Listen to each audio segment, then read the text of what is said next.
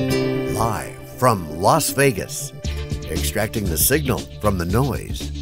It's theCUBE, covering IBMInsight 2015. Brought to you by IBM.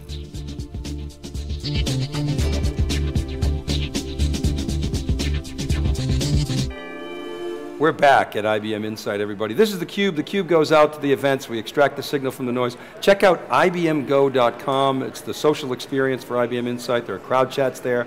Join the conversation at crowdchat.net/IBMInsight or go to IBMGo.com. Susanne Hupfer is here. She's with the IBM Center for Applied Insights. Phil Buckellew is hung tough. Phil, thank you for staying on, Vice President of Enterprise Mobility at IBM. Suzanne, welcome to theCUBE. Good to see you. Thank you. Nice to be here. So tell us about the IBM Center for Applied Insights. What is that? So we're an organization within IBM that's focused on thought leadership. So we're asked by various parts of the company to do primary research studies on technology topics. So we're out there gathering a lot of data via interviews with business and technology leaders or doing surveys of them, and then we gather lots of data on technology topics, analyze it to try to figure out what some of the trends are there on technology. But specifically with a focus to bring back insights that can be applied to business that are actionable, that we can turn into recommendations for business and IT leaders. So help us understand sort of how you approach it, because I'm thinking about these books that get written, and the professor at MIT or wherever goes out and interviews a bunch of companies and gathers data. Is that the method, or do you also do larger surveys? How do you approach your methodology? We actually have a few different ways that we work, but the two primary ways are either to interview leaders, business and technology leaders via phone interviews, and that's one way that we gather data. Another way that I'm pretty familiar with is to go out and do these worldwide studies of IT and line of business leaders, decision makers, and that typically could be a study that ranges anywhere from like a few hundred up to maybe 1,000 respondents. So we go out and interview these people via survey methodologies all over the world and bring back lots of data and then start analyzing it. Well, Phil, it's interesting to hear Suzanne talking about the IT and line of business. I mean, with mobile driving such change, I mean, it's the line of business user, it's either the consumer or the line of business user that's sort of maybe not necessarily dictating, but collectively they're dictating. What are you seeing in terms of that? Absolutely. And then let's see what the data says. The line of business is really so important in mobile, because mobile is about changing the experience of the end user or of the employee. And it's a way to get all this insight and data into their hands from the mobile devices in a way that is actionable, because it's in your hand, you can actually do something about it. We really see a lot of, previously the IT teams were the only teams involved. They did a lot of the back office stuff, but now the touch points are just so much in the hands of those employees and those users that the line of business, they're also seeing the impact. They're seeing really outsized results, and that's something that's driving them to get involved and try to help marshal those mobile decisions and get the resources behind it to make big change. So I presume you're doing research in this area, sort of the drivers between line of business and the technology folks. What are you seeing there? Well, actually, what we found, we just completed a study on mobile application development where we went out to 585 developers and development managers who all had a mobile focus. And the focus of that project was to figure out what are these folks doing in terms of mobile application development and what techniques are successful that lead to successful mobile app dev projects. So what'd you learn? So what we learned there, we looked at all this data and found there are 4 key ways that mobile app dev projects are successful. And I should start by saying one really surprising finding, we came up with a criteria of success that involves being on budget, on time for the project, and meeting the primary project objective. And when you use that as the criteria for success, only 1/3 of mobile app dev projects are actually successful, and 2/3 are falling down on one of those criteria or possibly multiple. So what we found when we looked closely at the successful third of mobile app dev projects, we found that they're different from other projects in 4 key ways. Number one is that they focus on putting a really strong team together, and they're looking for the right technical expertise and also the right business and industry expertise for their teams. And they also put an emphasis on finding at least one developer on the team that has more than 5 years of mobile dev experience. So that's one way that they're set apart, a key foundational way. And once they have the strong team in place, there's 3 ways that their approach to mobile app dev differs. One is a heavy emphasis on platforms, using cloud APIs and platforms for mobile app dev. A second one is an emphasis on collaborations. We've found that successful projects are much more likely to have the development team collaborating really closely with folks that are not even on the development team, like business stakeholders and the end user. That's really critical. And they're more likely to collaborate with those others throughout the entire development process. And then the last key difference is a focus on user analytics. So the successful projects are more focused than other projects in analyzing what the users do with the app, what features are popular, what are not so popular, and also collecting social media analytics about the application. So the data said a third met those 3 criteria, on budget, on time, and met the project objectives. I'm surprised, frankly, it was that high, given, and I mean, it's hard to find developers with more than 5 years of mobile expertise that aren't, working at IBM or Google or Facebook, right? I mean, how are companies, organizations dealing with that talent shortage? Are they proactively dealing with that, or are they just paying more with brute force approaches? Do you have any insight to that? We didn't specifically ask how they're locating those people, and the frequency stat from our finding was that it's true, a majority still have less than the 5 years of experience, because it is very hard to have that under your belt. But it was very interesting that these successful projects are more likely to say they've got at least one person on the team that has the greater than 5 years of experience. So what are you seeing, Phil? I mean, that's key for your business. And that's an area where we see that you kind of need to have had some of the hard knocks of the mobile, the mobile path in order to know how to kind of steer clear of them. And so that's really what a lot of our clients have been doing, is trying to find those folks. And sometimes it's hard because those skills are in demand. We've actually been working with a lot of our clients through our global business services teams to provide skill and staff augmentation, people that have been down that road before and that can steer the teams away from the pitfalls. The other thing that I think is really important that Susanne mentioned is you mentioned the business and the IT teams.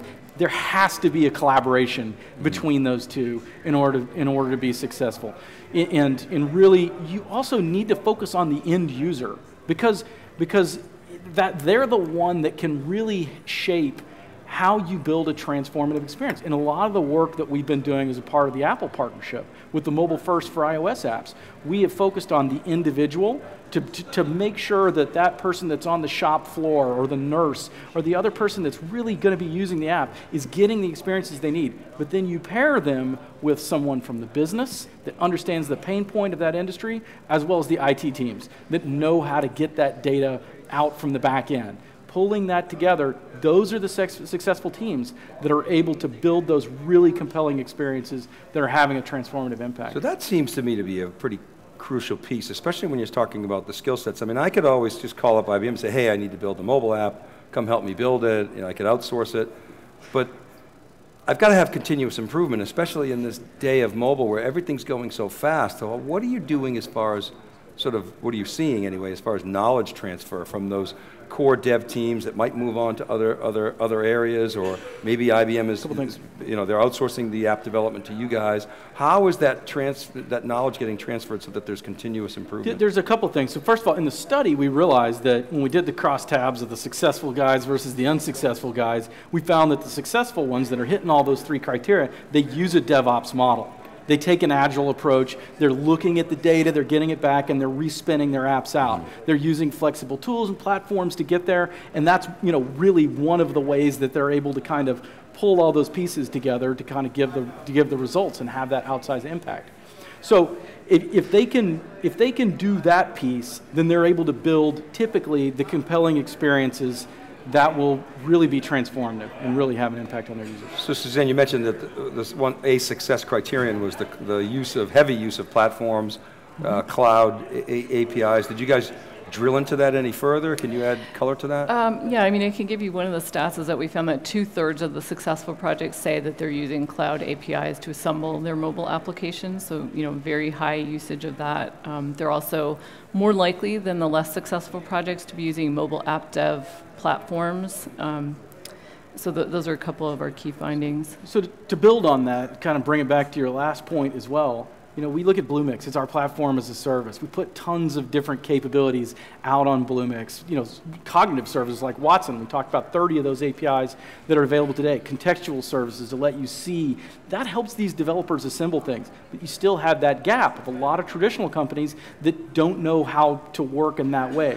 So we've come up with a concept called the garages. So we have these Bluemix garages where we'll do pair programming with some of the people that know how to do these, to implement a DevOps tool chain, to implement these iterative approaches, and we can have members from our clients come in and join us in the garage to learn how they're doing it, as well as getting an output, that first mobile app that they can be used, where IBM again handles the plumbing because it's on our cloud, and they're able to focus on the business value.